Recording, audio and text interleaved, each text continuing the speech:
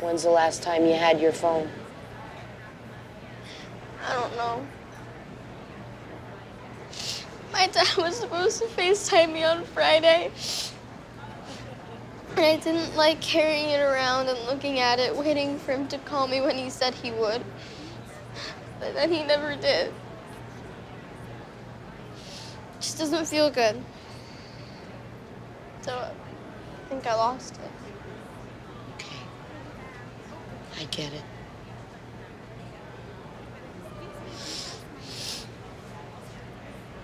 You know, he gets, busy. He's really busy. Here, you can play Minecraft on mine. It's okay. It's okay.